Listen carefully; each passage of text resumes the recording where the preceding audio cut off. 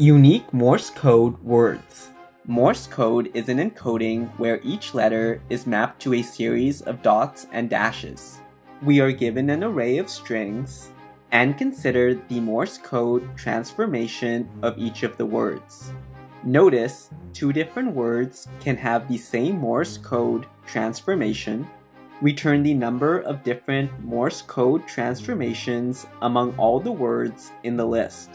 We will solve this in O of n times m time, where n is the number of words, and m is the average length of a word. First, we will initialize a set to keep track of all of the unique transformations we have come across. We will then iterate through the list of words, and for each word, we will initialize an empty string to build its Morse code transformation.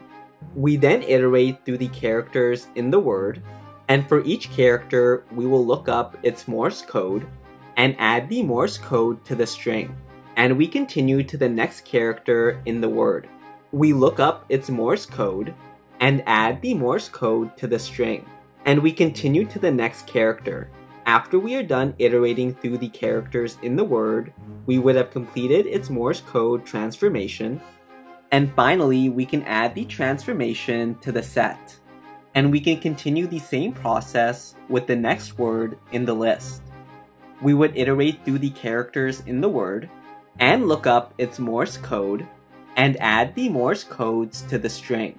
Now at the end, when we go to add it to the set, we notice it already exists, so we don't add a duplicate. And we continue the process with the next word. At the end, our set will contain all the unique Morse code transformations, and all we need to do is return the length of our set, which in this case, it's 2.